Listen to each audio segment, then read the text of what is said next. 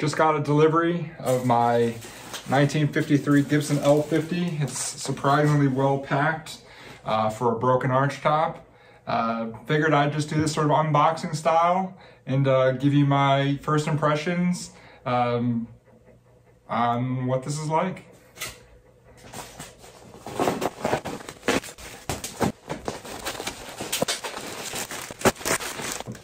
Would have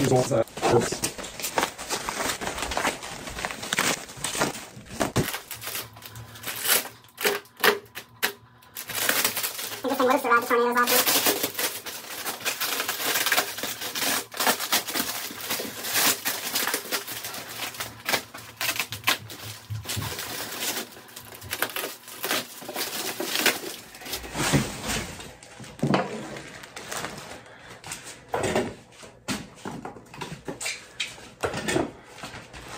Got the outer layer of crap off. You can already hear things flopping around, so that's somewhat expected. Hopefully this is no worse than I expect, but I guess we'll see.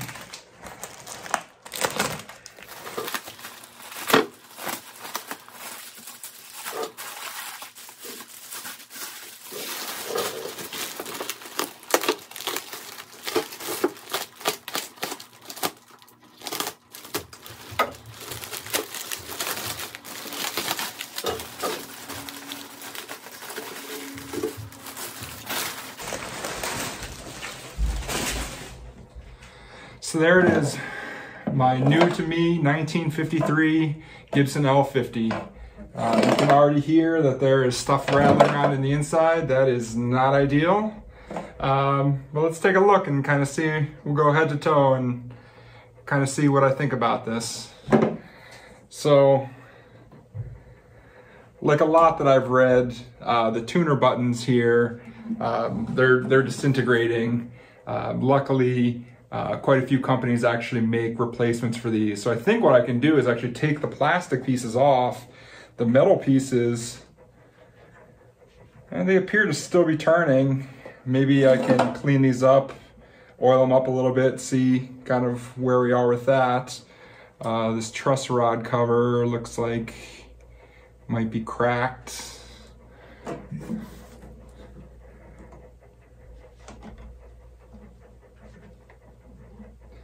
Got a bit of a headstock crack here, which I guess is kind of a Gibson standard. I don't know if you can get this on camera here, but there's a headstock crack towards, you know, kind of long ways here, which, you know, kind of looks like it's a pretty clean break. Maybe I can just jam some glue into that. Coming down the fretboard, so it's got a Brazilian rosewood fretboard. One thing that's really sticks out about this guitar is it doesn't smell like smoke per se. It almost smells like barbecue a little bit. It's definitely got a very vintagey vibe to it. Yeah, so as I said, Brazilian rosewood fretboard. This inlay is popped up here, so that's gonna need repair. This one's popped up right here. Well, the rest of them aren't too bad. Tiny frets. It's hard to believe how low these are. I get the feeling that this isn't even playable at this point. The nut looks kind of crusty and it looks plastic, so I don't think that's original. Probably replace that with a bone nut.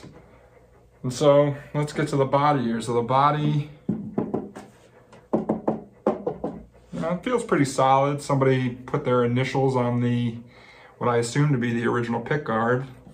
So that's nice.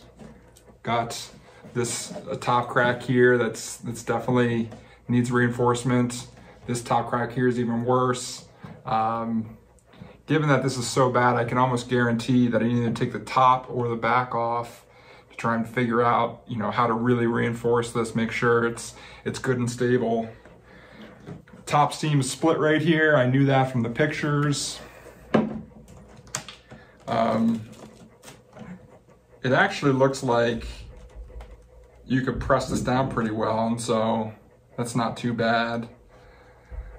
You know, a lot of nicks and dents, which of course I would have expected. I mean, I did see the pictures before I bought this. You know, the sides aren't too bad. I don't see any obvious cracks on this side.